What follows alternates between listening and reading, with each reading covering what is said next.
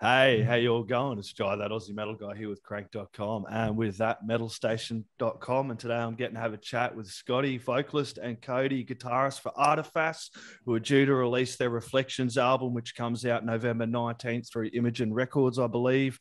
They've already released a couple of singles, Cut Me Out, and the most recent one, Leave Me For Dead, which come out 24th of September. Cheers for joining me, guys. Thanks for having us, man. Cheers, man. First off, man, for the uninitiated guys, can you tell us a little bit, for someone who hasn't heard you guys, how would you explain Artifas to the uninitiated there? I guess just high energy, gent rock in a sense. You know, like we like to get a little proggy, a little more technical with some of the music, but also make things really catchy and easy on the ear. I like to coin this kind of phrase that I just came up with. I don't know why, it just hit me one day, but honest, high energy, hard rock. That's what Artifice is about. Yeah, and the music, if no one's heard you guys before, they need to go check you out because the lyrics are unreal. It's really catchy. It's got some solid hooks, some great bloody guitars through it, man. It's just some ripping music, and I love doing what I'm doing because I come across bands like you guys all the time, and it just fucking blows me away and has me scratching my head when people go, man, rock is dead. It's like, no way it's dead, mate. You got bands like you guys coming through as well. Man, we've been trying, we've really wanted to kind of get our music over that way towards you guys a little bit more too, I think, because Scotty and I and the rest of the guys in our band, we love the music scene that you guys have going on over there. So, Forrester Savell even mixed our record, and that was like a huge thing for us because he's worked on some of our favorite records. So it's good for us too because we get to meet awesome people from all over the place. Yeah, well, I've seen that connection with Forrester. Like, he's done the 12-Foot Ninja there, Carnival, Dead Letter Circus, just three great bands right there. Yeah. It's like a powerhouse of bands you just mentioned right there. Let's see, I grew up and I've always still been a fan of Silverchair and and then Carnival and Dead Letter. Like, something is in the water in Australia. Yeah, man, you guys good music. Different shit.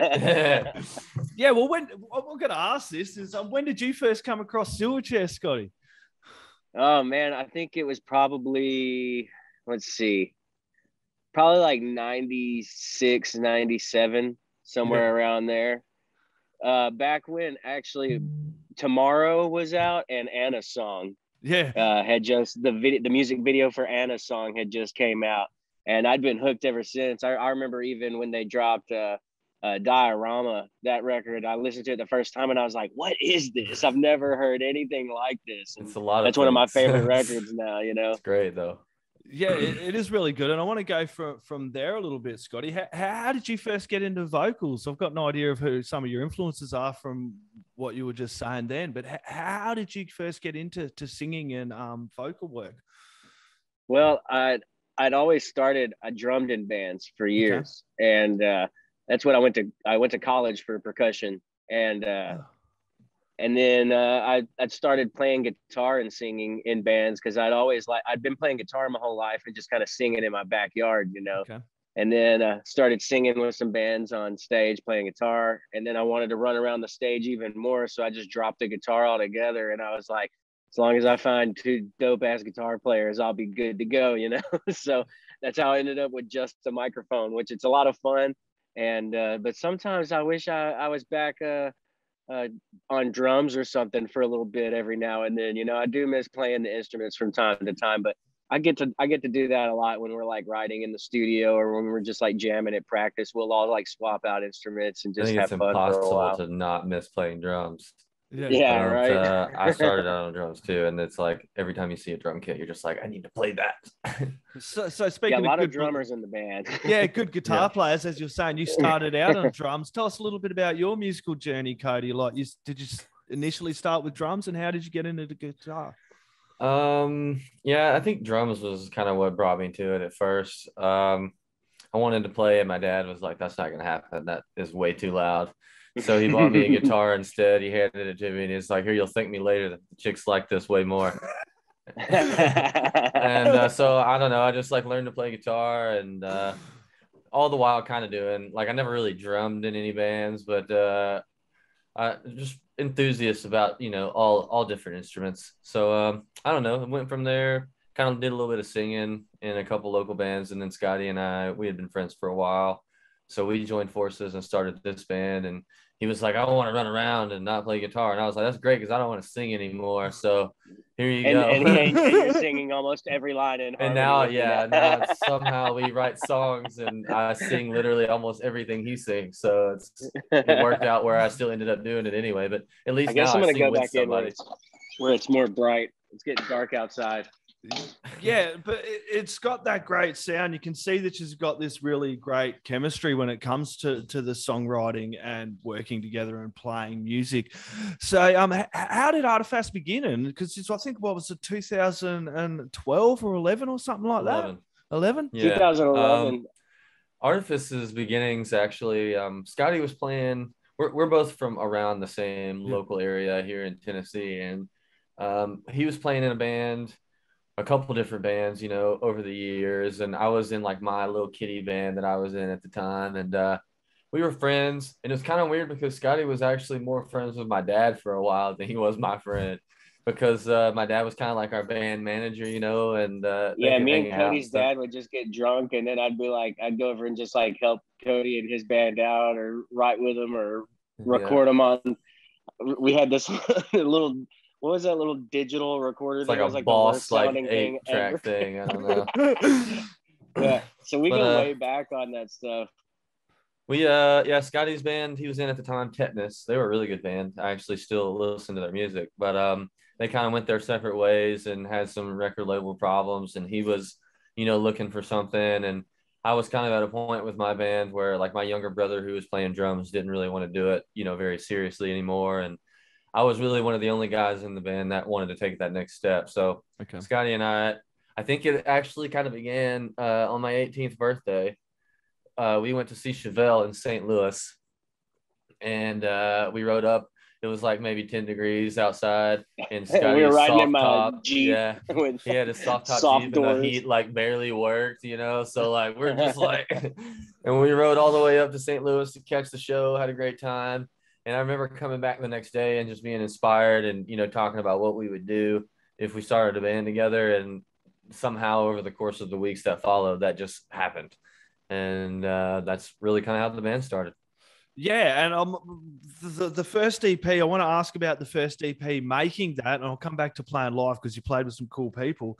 But what was that like, making that first EP? I dare say it was a bit... Was it hell? Some bands I spoke to, they said, man, I hated the whole fucking process of the first one.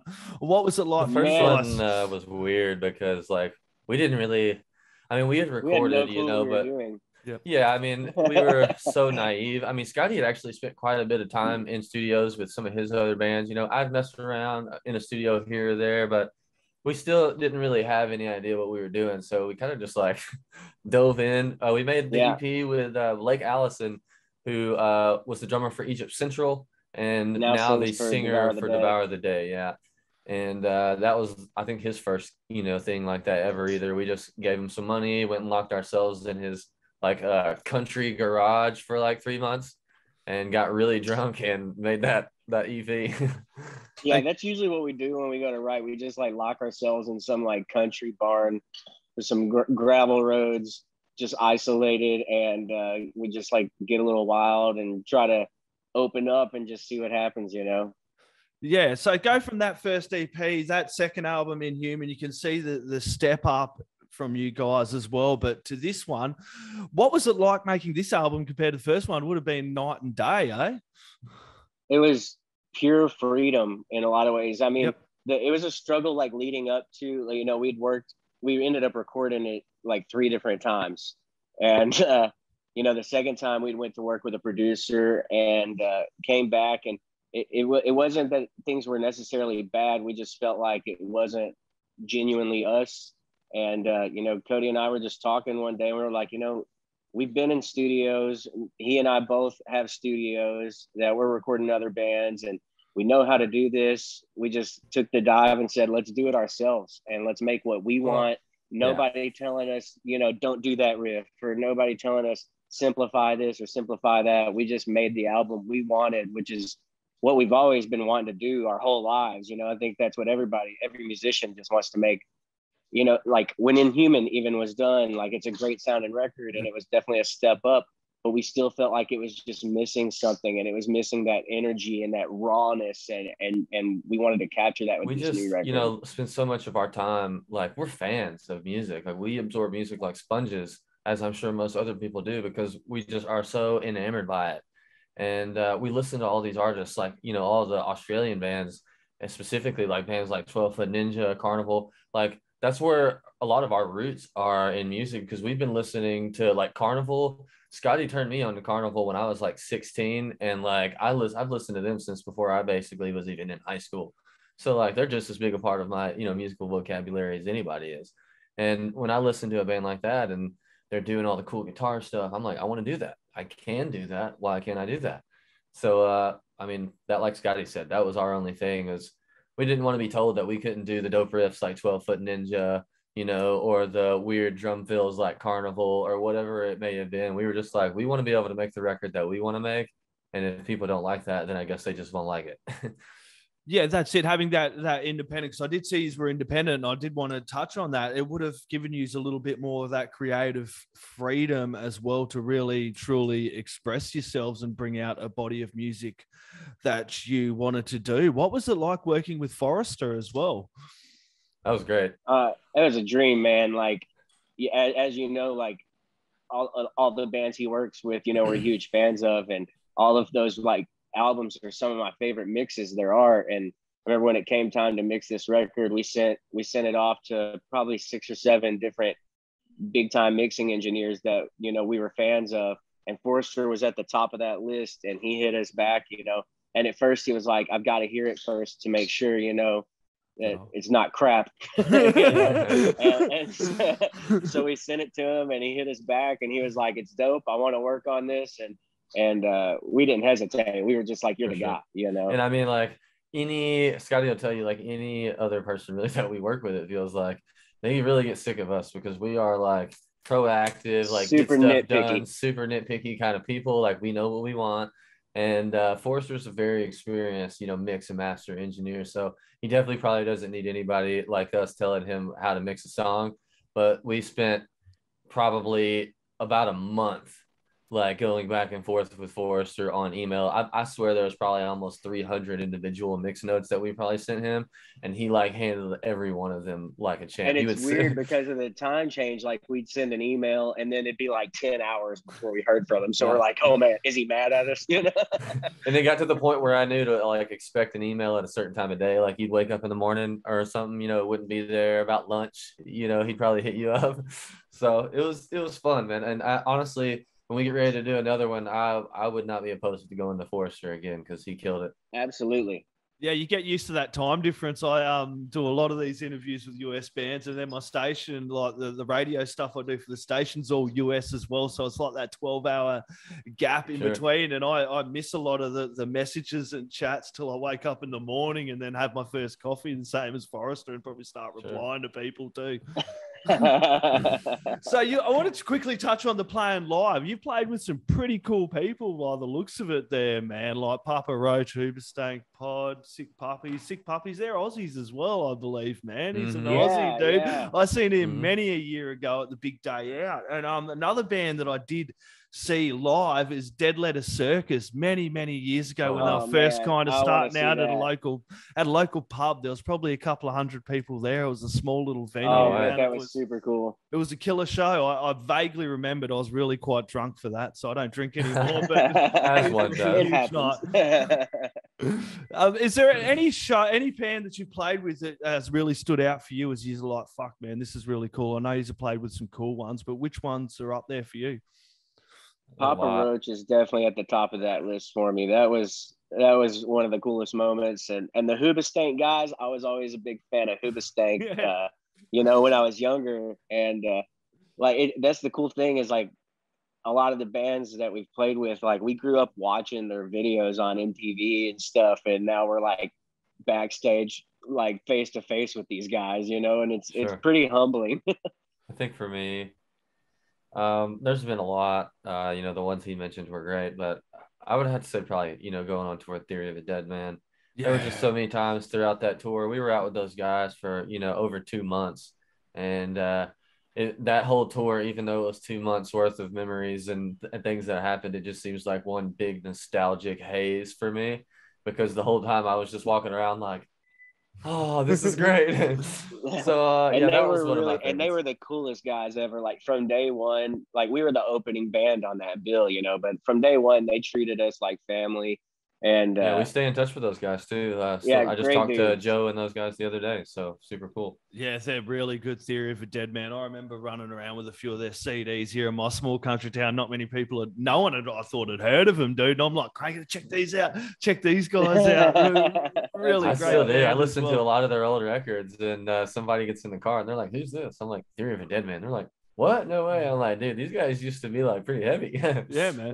If anyone's riding in our car, mate, they're going to put up with our metal. That's for sure. For sure. That's right. So I want to chat about the first single off the latest album, Reflections, which I said is due November 19th. Cut Me Out. Tell us a little bit about that track, guys, maybe musically and lyrically. So how do you want to handle it? I think since we sent you whatever information you got, we've changed our release date for the album. It's now January 14th. Okay, and there we go. January 14th, everyone. Yeah, so everybody knows out there. But Cut Me Out.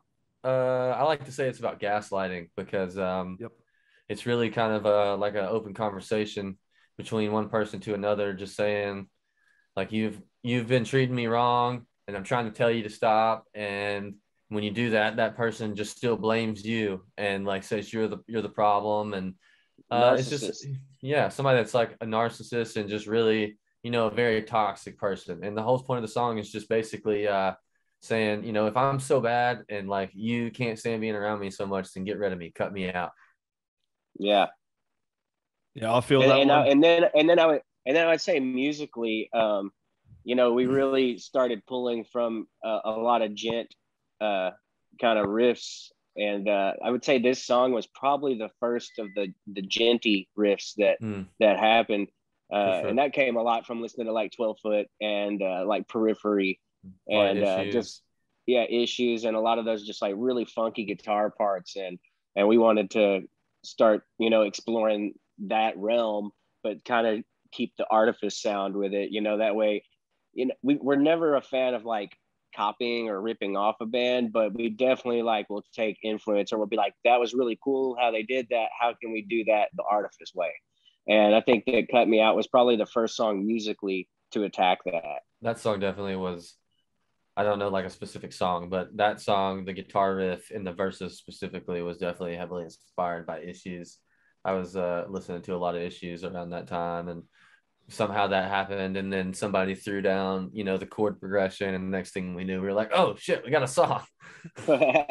Yeah, man, I love Korn. That album rock, dude. I actually got a big massive Korn tattoo. I was such a mad fucking fan of them dudes. Nice. Yeah, dude. Under the arm, about 4.5 hours worth. Killer band, dude.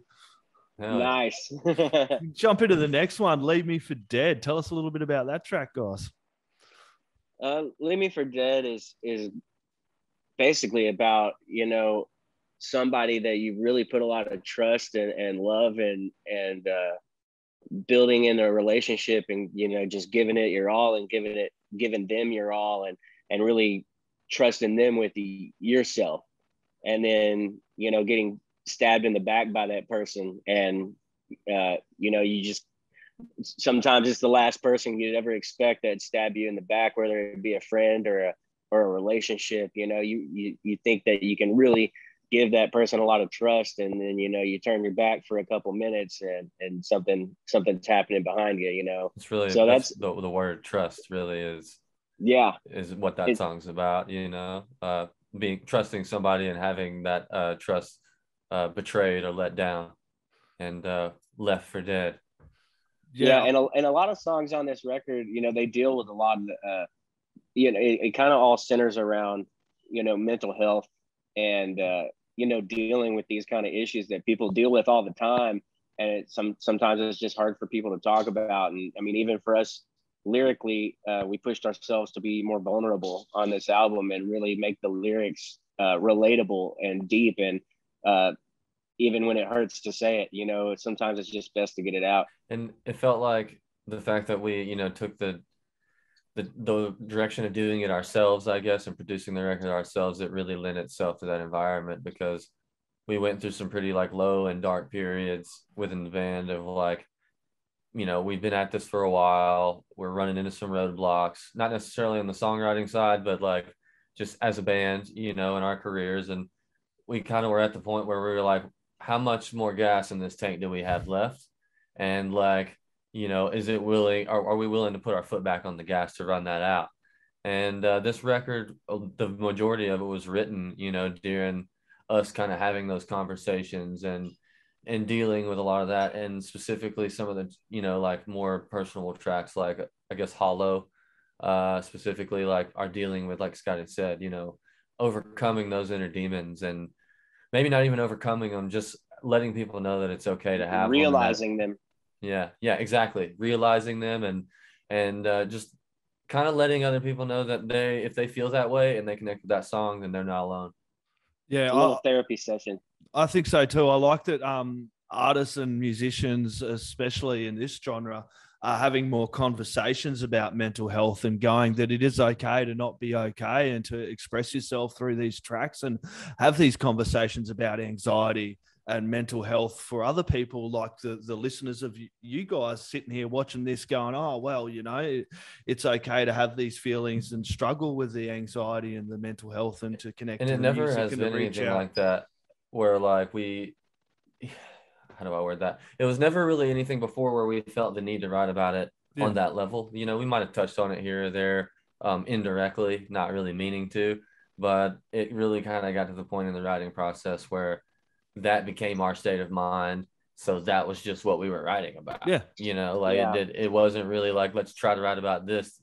I think, you know, there were days where we would come in and somebody would just be like, hey, we need to write these lyrics for this song today. And so would be like, well, dude, this is how I feel today. So let's maybe see what happens, you know? Yep. And that's how a lot of the songs came about. Yeah. So when it come to recording, what was it like? You had your own studios. Do you think that made it a little bit easier having that independence and having your own studios to work through the couple of years and lockdowns we've had? Because it's been hell. Absolutely, man. Because with any studio you go to, time is money. Yeah. You know, and with this, we had as much time as we wanted. If we spent a whole day, if we spent a whole week on something, and at the end of the week we weren't feeling it, scrap it. We did do that, you know? sometimes. We can do that, and it didn't cost us any money. It cost us some time, but I think that's what also like made this record, like, I feel pretty strongly about every single song on it, and it's because we didn't let anything just go by. You know, we didn't let anything go, oh, we don't have time to fix that. You know, we made sure that every detail was scrubbed out.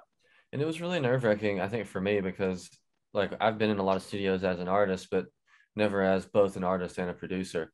Yep. And you know, Scottie had a little bit more experience in that area than I did, so he kind of came, you know, we were having conversations about recordings we did elsewhere, and me and maybe one or two other people just weren't feeling it. You know, it didn't sound the way we wanted it to, and I was kind of lobbying, you know, for us to chunk that and let's just start over, but I didn't know how. And Scottie comes to me one day on the phone and he's just like, so let's just do this ourselves. Let's just do this. And I'm just like, what are you talking about? He's like, let's just record it. And I'm like, we can do that. And we did. And like, it was a huge learning experience for me.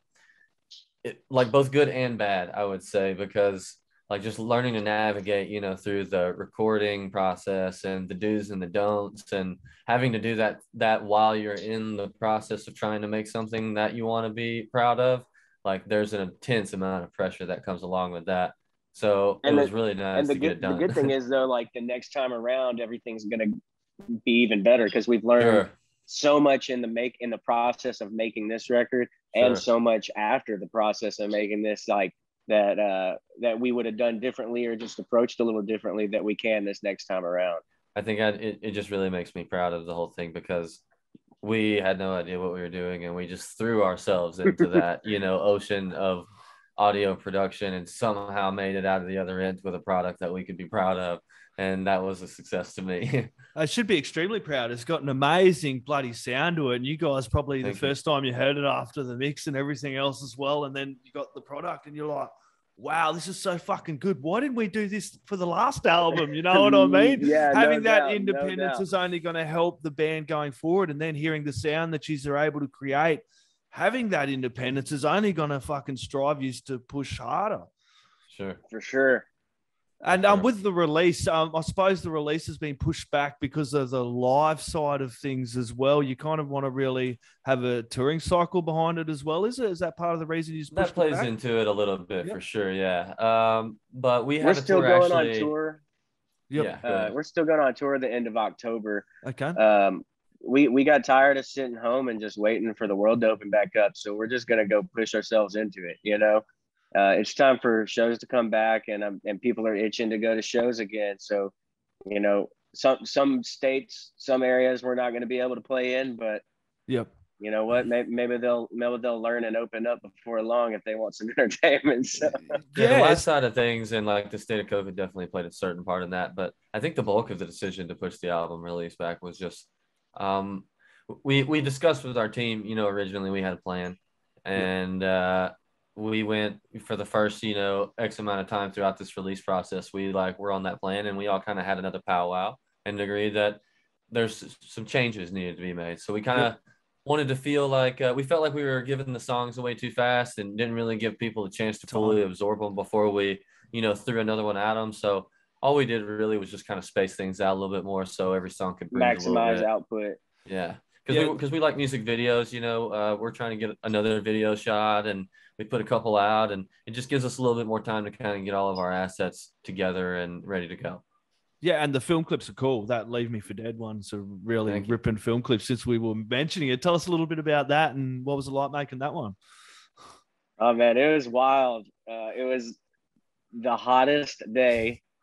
And then it rained a lot of the day, and then we were just covered in mud and digging holes and getting buried. And by the end of it, man, we were so beat that some of us couldn't even we were trying to eat dinner. Cody's grandma made us some lasagna, and we were trying to eat dinner. We couldn't even hold our heads up to get the bite, so we had to use our hands because our necks were hurting so bad. It's been 2 years since we've headbanged at all. So if you put us out in a field in the middle of the day and tell us to go hard, we're gonna hurt something. It's like if you didn't work out for 2 years and then just went to the gym and maxed out for 2 or 3 hours. That's how we felt. Yeah, well, that's how us metalheads work out, isn't it? You go into the mosh pit, that's right. Start slamming around. That's the only way I do it. Man. And the film crew was super cool, man. Those guys came prepared, top notch. You know, they had the little tracks with the dolly on it, and you know, they had really nice gear. They got down in the mud, down in the graves with us. So we're sticking with them and doing the next video with them that we're going to be shooting in the next week or two. I look forward to it, guys. This has been an absolute pleasure, man. I'm going to let you get about the rest of your evening. Scotty, Cody, Artifas, everyone check out the latest single, Cut Me Out, Leave Me for Dead. Keep your eyes peeled. They got another film clip coming, as they just said. They got a lot more music coming. Get onto it. Where's the best place we can go support you guys? Artifas.com. Facebook, Instagram, YouTube, Spotify, Apple Music, YouTube, all that. Just anywhere that there's socials, look for Artifas, Artifas. And tour dates are up there as well? They will be at the end of the week. Mm-hmm. Killer. There you go. Everyone get along, buy some music, get some merch, go support your scene while you're there. Get along with the tours, guys. Last words, shout outs, thank yous you'd like to add in.